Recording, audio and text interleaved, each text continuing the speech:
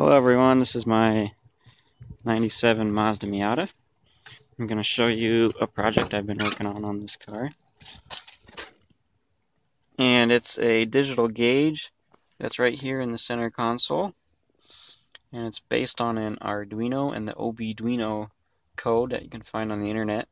I modified this one a little bit to get it to work with the car and everything I needed.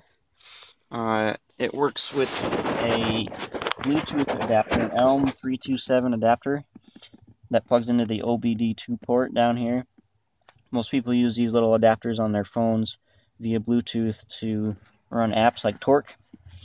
I modified this one to be hardwired to the Arduino, and it's also got a little relay on here for turning it on and off, so it's only on when the car's on and off when the car's off.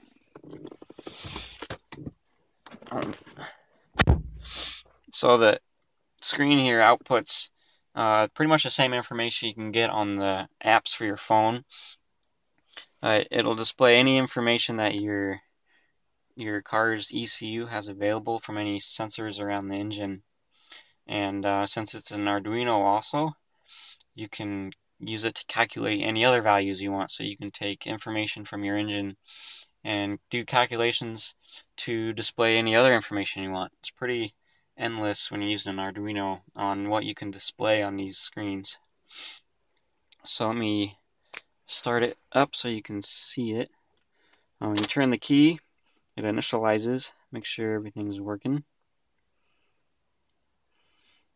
and then the first screen pops up, and I'll go ahead and start the engine. So there's 5 screens on here that display different information you can scroll through. The first one here is just temperatures. We've got an outside temperature, an inside temperature here on the left, and then on the right hand side is intake air temperature and coolant temperature. And that coolant one's really nice because the gauge on this car is just a dial with no numbers, so it's nice to see the actual temperature. The inside and outside temperatures are not actually available on this car's ECU. These Miatas don't have those temperature sensors. So those two are actually just separate sensors I wired in for the Arduino. One of them is under the headlight. One of them is tucked in over here underneath the footwell for the inside temperature. And I can get those values just using the Arduino. So I'll go to the next screen. This screen displays battery voltage there on the top left. Bottom left is a timing advance number.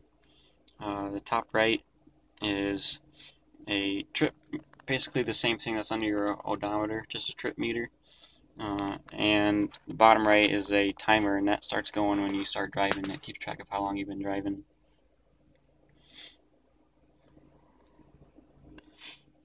And this next screen is some mileage and gas usage stuff. Top left there is distance until empty, so that takes the amount of fuel you've burned since you reset your trip meter and filled up with gas, and calculates how far it thinks until you run out of gas. The bottom left there is gallons of gas you burned since your last reset, so I just reset this one. I've only burned 0.03 gallons. Top right there is just a goofy smiley face, fun one that it changes between smiley and frowny and whatnot, depending on how your gas usage is, and typically I'm in okay, never do too good. The bottom right there is the same as that trip meter again. This one's just engine load, so if I rev the engine, you can see it jump around, and it's kind of fun to watch. Last one here is miles per gallon. And the big number there on the left is the average miles per gallon, and I just reset this 0.7 miles ago, so as you drive further and further, the average gets better and better, and depending on, if you're driving city or whatever, or highway, it changes over time. So this one isn't really accurate right now since I just reset it. You need to drive a few miles in order for it to get a decent average miles per gallon. The little numbers below the MPG there, that's instant miles per gallon. And those numbers jump up and down as you're driving, depending on if you're accelerating it or if you're coasting. It shows you instantly what your miles per gallon are. So that one's fun one to watch too. And then back to the beginning. That's pretty much it for the software. You can customize all these screens to display anything you want, depending on the sensors of your car.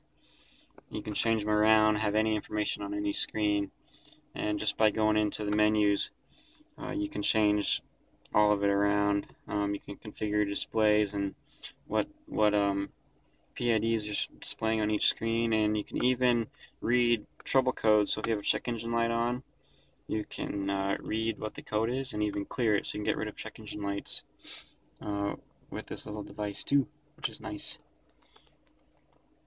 So that's pretty much it for the data you can display. I'll turn it off so you can see how it shuts off on its own.